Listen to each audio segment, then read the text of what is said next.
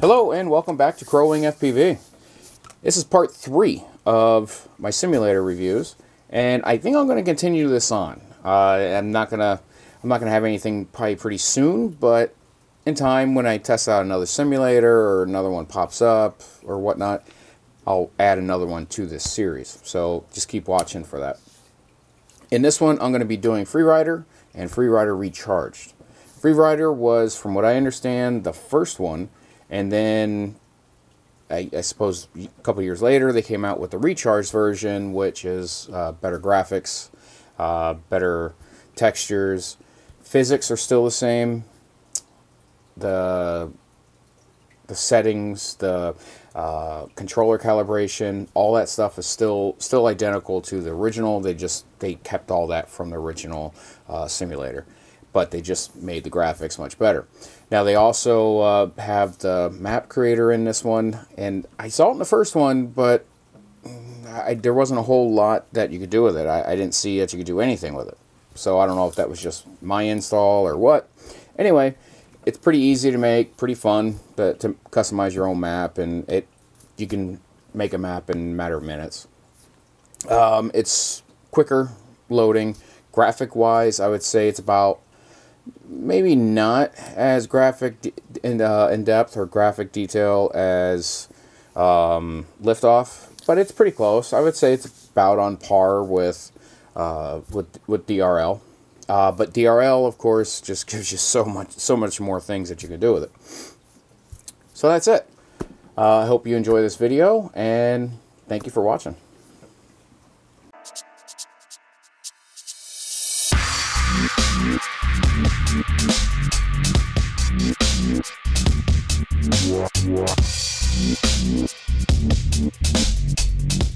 Now it's time to review FPV Freerider. This is a very simple simulator, I would say. I just got done playing it. Just installed, as you can see right here. Last play today, 13 minutes. I just installed. I just bought it. I think it was $6 on sale or something like that. But the simplicity of it is actually nice, and I kind of like it. I'm going to load it up here in just a second. It loads super fast. Bam, it's in. Done. Simple. So when you first get in here, this is what you see here. And because this is a little bit more of a simple simulator, I have the graphics quality on highest, and it doesn't even affect my little M1. So over here, you want to go in and calibrate your controller. It's really pretty basic and simple. Just center it like so. Let's do that. Here we go. Get that centered.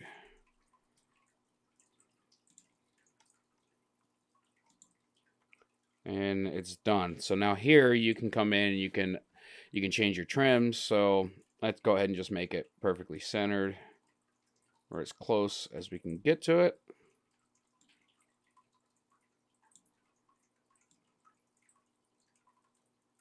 That looks perfectly good there.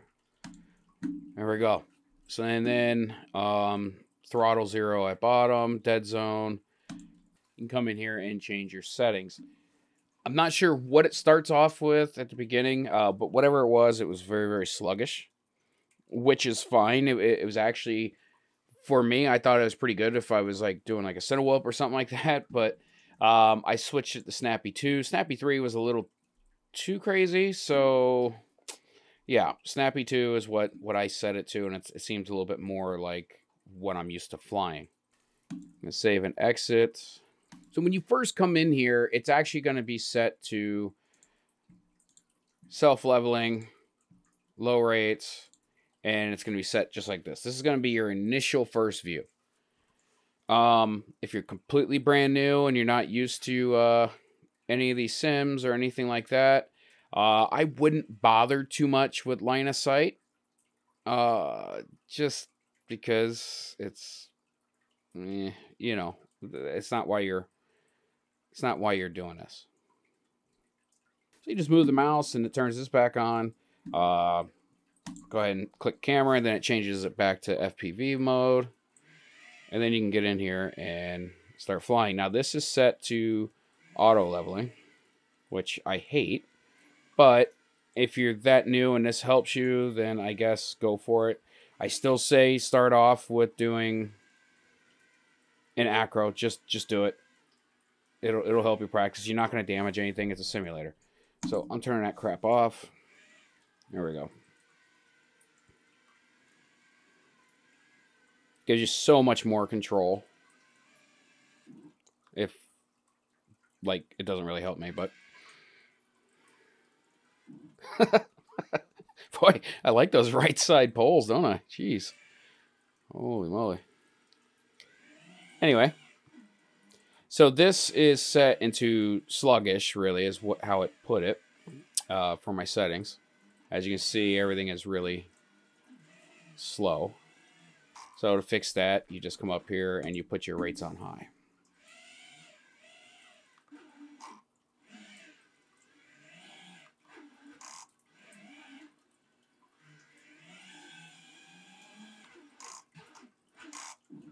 Whew. And there you go. That is FPV Freerider. It's a very inexpensive, very easy loading, very fast loading simulator. Okay, so now we're going to look at FPV Freerider Recharged. Now, Recharged, it says it came out at the same time, but I think that they're just going off of the original. So the previous one I showed you was the original Freerider. And I don't know the exact... I don't know the exact history of it or anything like that. But it does have more functionality, new maps, better graphics. Physics seem the same. It's still quick loading.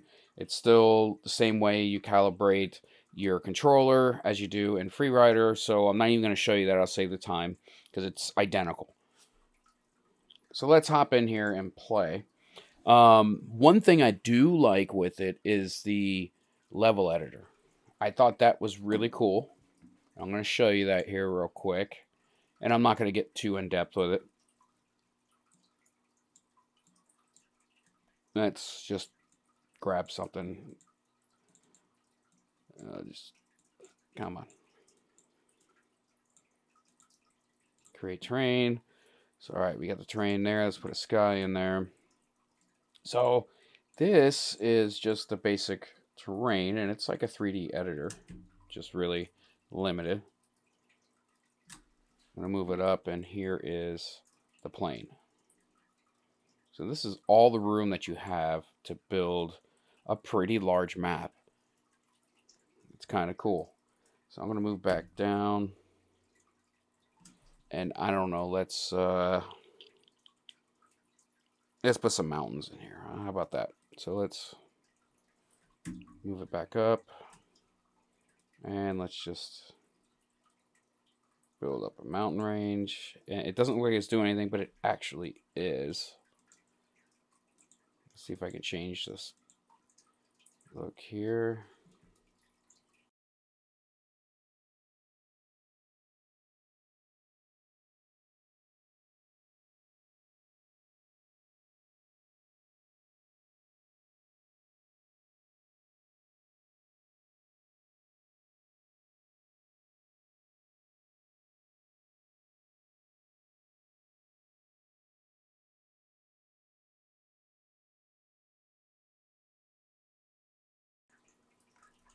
Get a background in there. Okay. All right.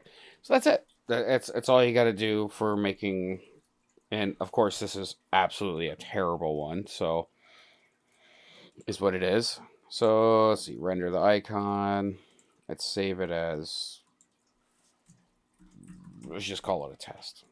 And grab my controller here, and you click play.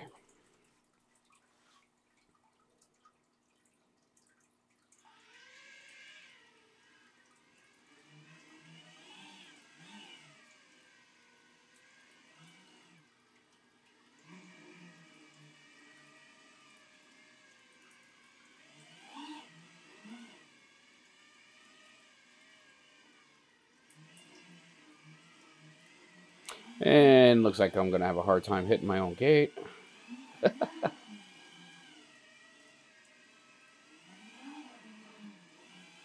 Oh my gosh, come on. What the hell? This is why you use simulators. There we go. Wow. That was brutal. So anyway, this is the other version of Liftoff here. And this is, of course, just the editor.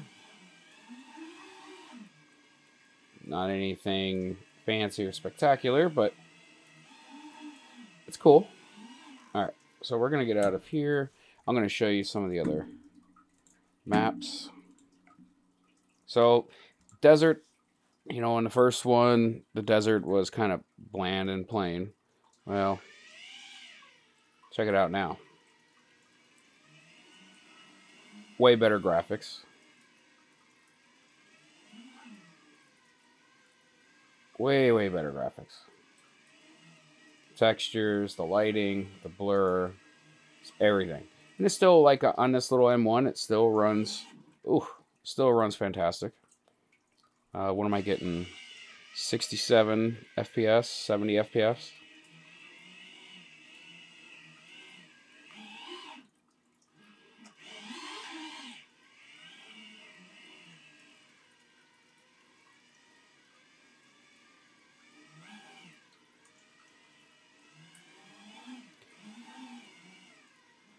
The changing your rates, changing a lot of the stuff is still the same. Calibrating is still the same. Everything else really is the same. It's identical. And let's see, we got forest.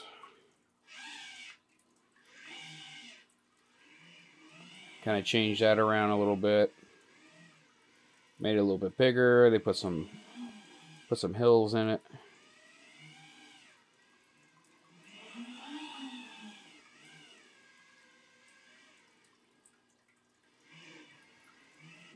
Oop.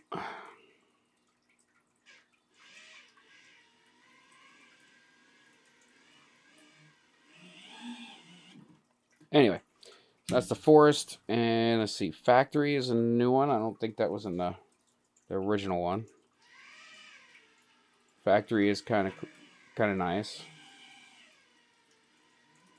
Nice little bando. Buzz around in.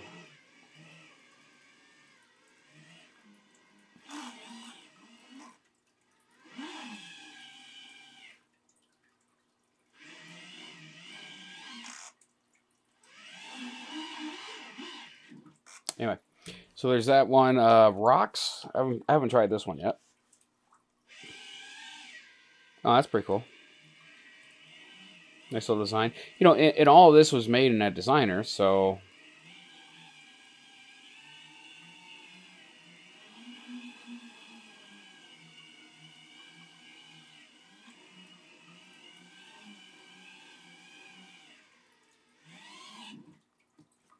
Alright, so that's rocks. And then car park hasn't changed.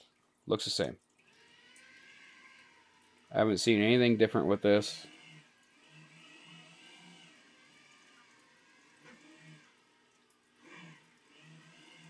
This still looks identical to the way that it was in the first one.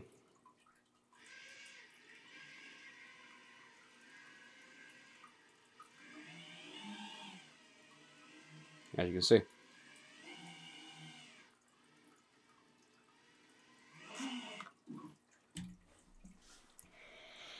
So there you have it. I wouldn't waste the money on Freerider, the first Freerider, because this is pretty much, I think it's $1 more. You get Freerider Recharged. And let me exit out of here. And it looks like they have a DLC for it. Where's it at? There we go. If you look, there's, yeah, it's $8 for this. And looks like they have a custom levels pack, which adds even more. I think it's, what, $3 or something like that.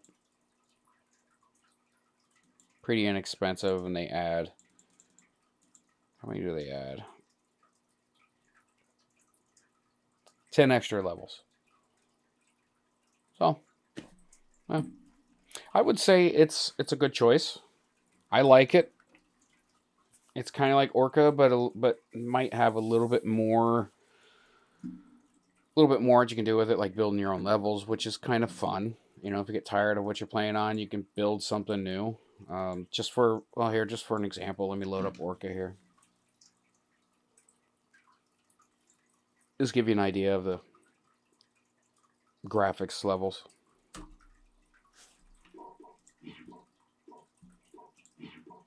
Here, let's go to something that's similar. So, Orca seems to move a little smoother. It's a little more cartoonish. Almost looks like World of Warcraft almost with the graphics engine. And if you look at my FPS on it, I'm getting almost 100 FPS out of this. So the graphics, I would say, is probably much better on Freeride than they are on this. However, it's a different type of graphic. This has a little less texture, whatnot. The trees are a little bit different. It's kind of, like I said, it's like World of Warcraft almost. But that's not a bad thing. I mean, you're still getting the same thing. It just doesn't look quite as realistic. So, flying on Orca, I think I think it's a little bit more realistic. But you can change the rates and the gravity and whatnot on liftoff. Okay, so for me, I don't know which one I like better. Again, it's kind of tricky. I still am a fan of Orca Skydive.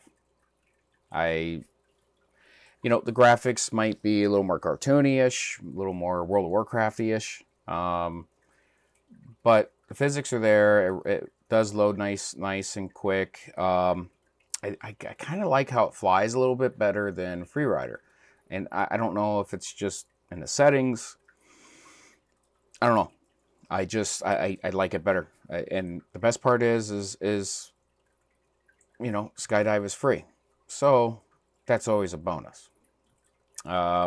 As far as getting in and really doing some online stuff, online playing, multiplayer, building quads, building maps, and really just immersing myself into like community built maps, racing, stuff like that, you can't do anything better than the DRL simulator. That is just an incredible simulator, and it does a phenomenal job, and it's worth every dime.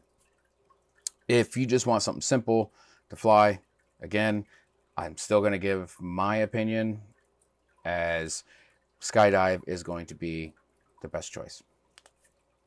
Again, it's my opinion. And just want to say thank you for watching, and I'll see you next time.